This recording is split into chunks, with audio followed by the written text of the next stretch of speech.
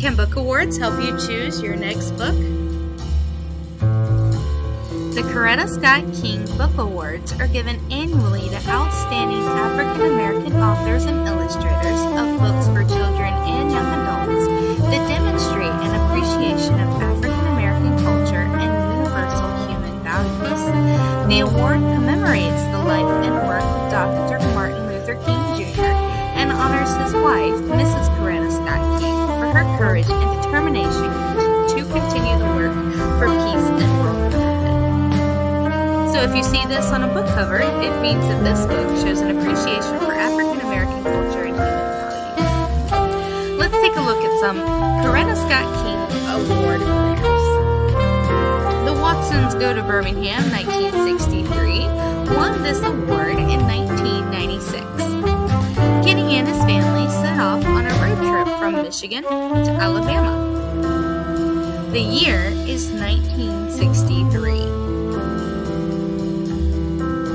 They didn't know they were driving into one of the darkest moments in American history. Will what they see and experience change the way they see the world? Ninth Ward won the Coretta Scott King Author Honor in 2011. Hurricane Katrina hit New Orleans head-on.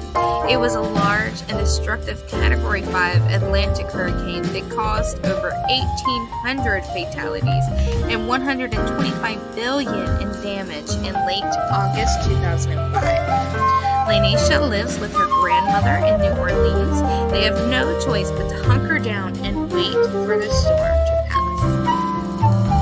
This is an emotional story that celebrates resilience, friendship, family, and love. Darius and Twig won the Coretta Scott King Author Honor in 2014. There are two unlikely friends in this book. One is called Twig and the other Darius. One is a middle distance runner and the other is a super smart writer. But Harlem keeps throwing one thing after another at them. Opportunistic adults, violence, and bullies. Can their friendship help them get through? One Crazy Summer won the Coretta Scott King Author Honor Award in 2011. Delphine and her sisters traveled from Brooklyn to California to see their mother that they don't know all too well.